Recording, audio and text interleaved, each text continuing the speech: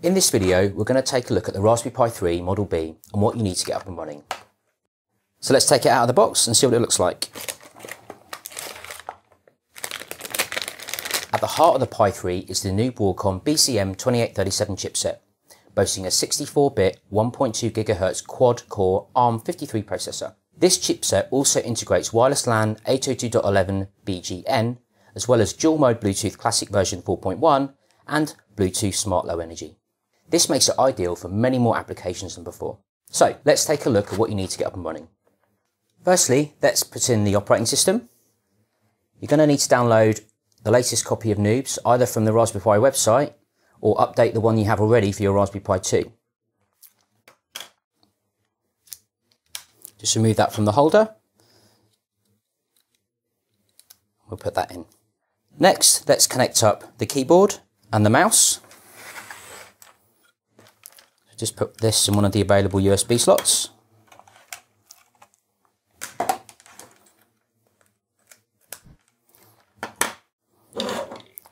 Then our HDMI cable to our monitor. Finally, we'll plug in our Raspberry Pi 3 power supply. This is a new power supply specifically for the Raspberry Pi 3. You can use your Raspberry Pi 2 one, but for best results we suggest you use this one. So we'll plug that in here. To protect your Pi, there's also cases available, like this one.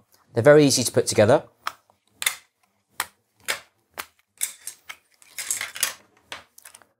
Just pop them in like so.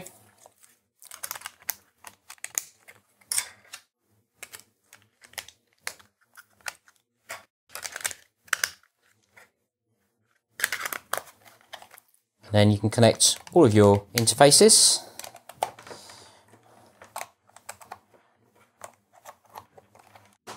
And we're ready to go.